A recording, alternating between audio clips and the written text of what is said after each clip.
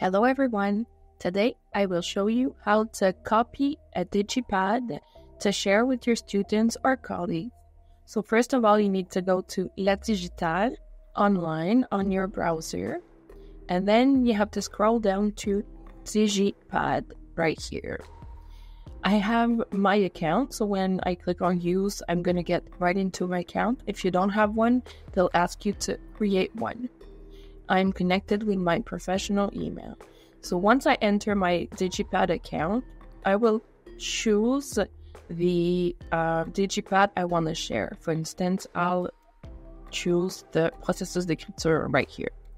So if I want to create a shareable version, I click right here on the arrow to export my pad, and it will create a zip file in my download. Then you can share this. If you want to share it with students, you can share it in your classroom, or you can share it by email or in any cloud, OneDrive, Google Drive. Once the colleague or the student has this file, they will go in their DigiPad with their account, click on Import a Pad, and they will go wherever they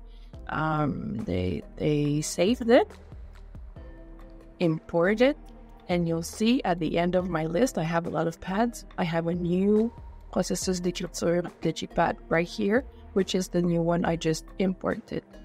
So I hope this was helpful.